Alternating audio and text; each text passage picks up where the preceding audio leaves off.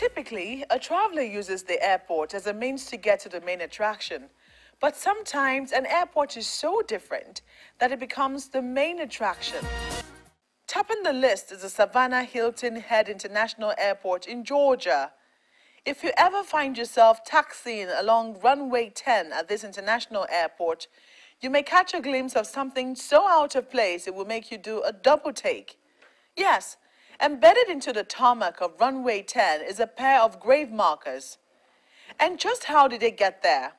The previous property owners, Catherine and Richard Dodson, used the land that the airport now sits on for a cemetery. The Dodsons died in the late 1880s and were both buried in the cemetery. Years later, as World War II approached, the military decided to convert the cemetery into an airport for training purposes and moved all of the bodies in the cemetery to another one. However, to honor family wishes, the military left behind the grave markers of Catherine and Richard Dodson. Away from grave markers in the USA to France, where the Courchevel Airport, located in such an upscale, posh ski resort town, is quite the understated airport. A 1,700-foot strip of tarmac, located 6,000 feet above sea level on a slope in the French Alps, serves as the only airport in the ski-happy town of Courchevel.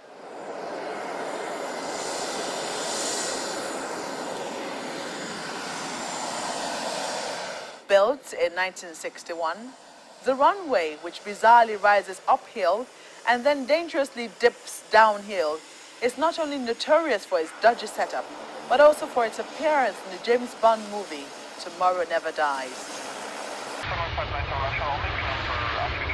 The Vancouver International Airport, Canada, is one place to be when it comes to killing time.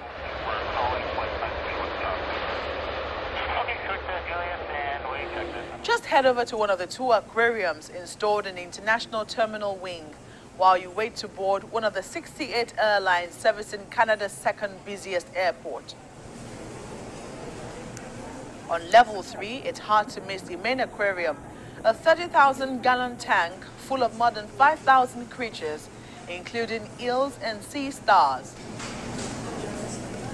Head up to level 4 and check out the smaller aquarium swimming with moon jellyfish.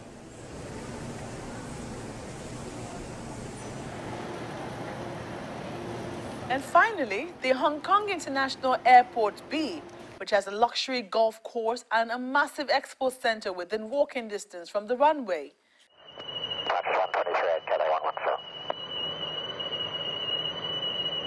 The airport consistently ranks as one of the busiest cargo hubs in the world.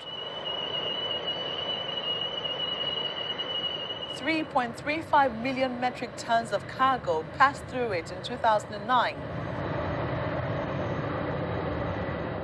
So amenities like the Sky City 9 Eagles golf course cater to the constant stream of professionals passing through.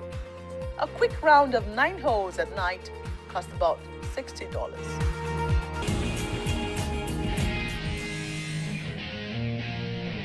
Newsflash is next after the break. Do join us again.